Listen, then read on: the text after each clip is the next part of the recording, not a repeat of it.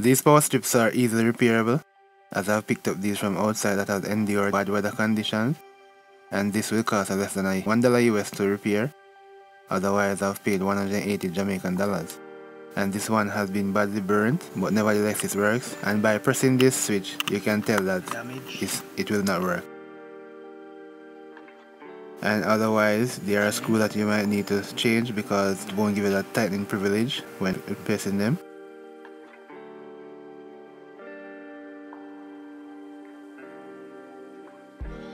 And now I'll be removing all 6 screws, and these power strips are rated 120 volts, 15 amp. Please check the package while you're buying, because I bought this one and didn't check the voltage, and if I place inside it will automatically blow the light. Otherwise I will do a next video on how to use this type of switch to endure all this 120 volts. At this point now I'm using the screwdriver to press on the clips to remove the switch.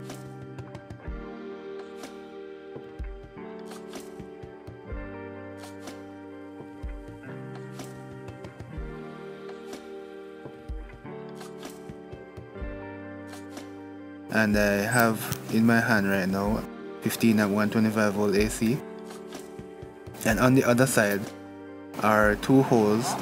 If you're not sure about which 2 terminals the switching takes place between, you can look through the hole and you see where the actuator make that switch transformation.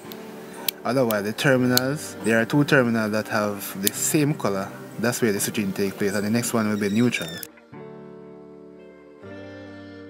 So place the switch into its slot based on the pinout, and I'll be removing a bit more of the secondary insulation to accommodate for that insulator that had burnt while desoldering.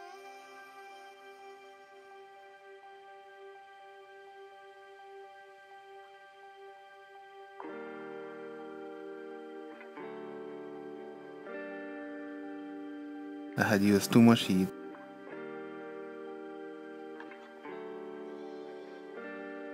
And point to note, these terminals on the switch are fragile. You don't want to give them too much heat because it will melt the plastic.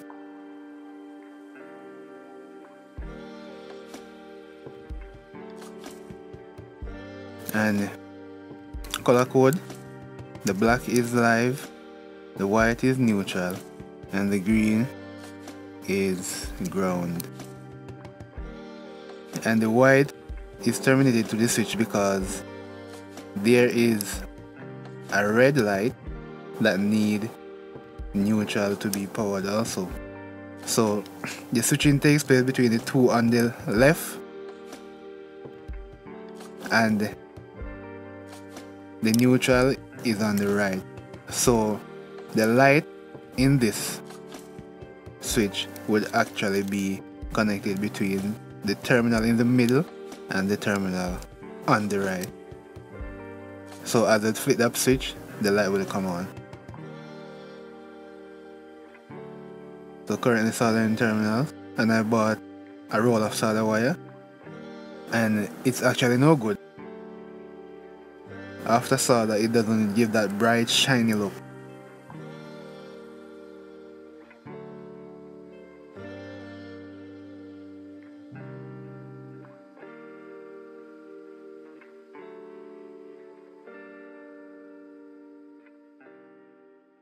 And key steps in soldering: heat the joint and heat the conductor and allow the solder to flow freely through its strands.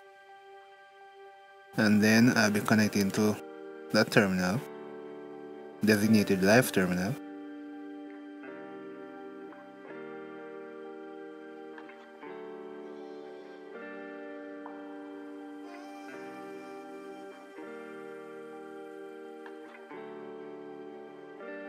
And this solder end is an old Weller.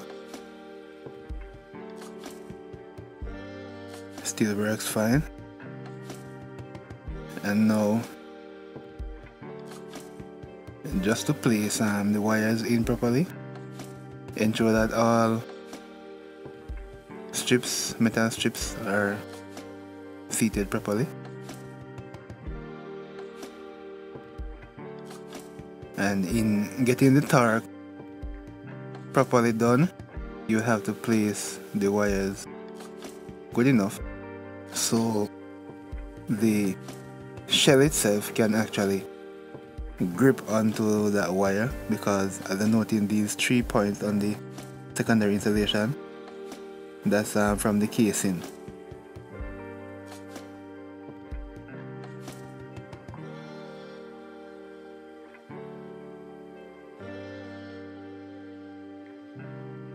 And I have some new screws, actually used screws, to replace those.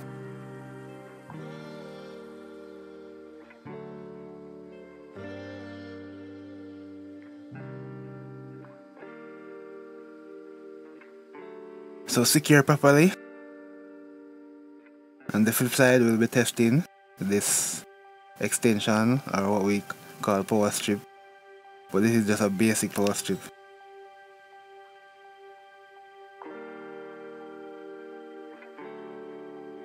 And I will plug in this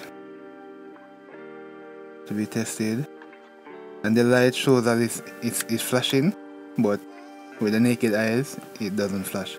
So the camera picked up all those pixels for you. And I'll be using my banger phone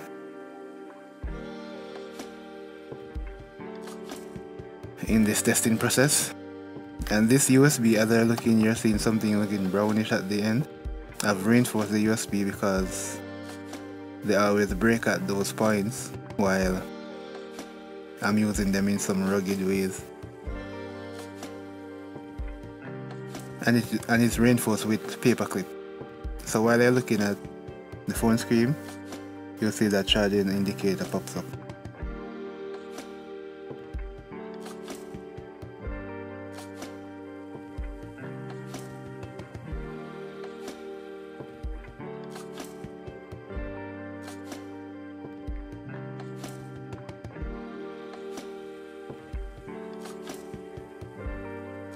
So now you're seeing the full process of how to repair a power strip. So take care and see you in my next video. Remember to like, subscribe and share. Bye bye.